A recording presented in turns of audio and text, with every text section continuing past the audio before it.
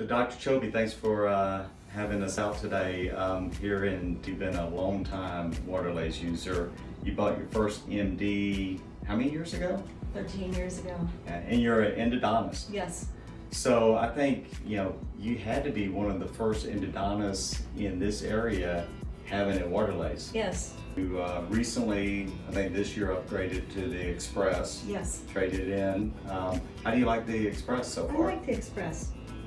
It seems to be a little stronger than my past laser.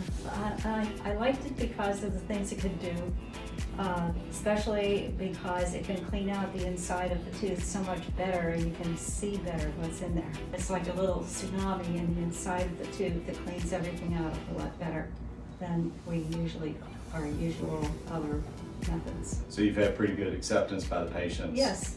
I use the laser on everybody.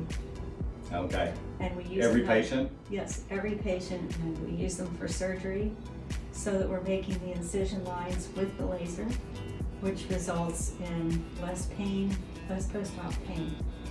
So that's why I use it for surgery.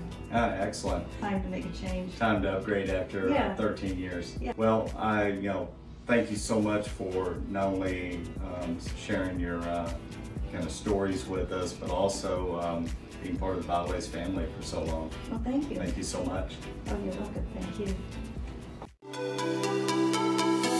you.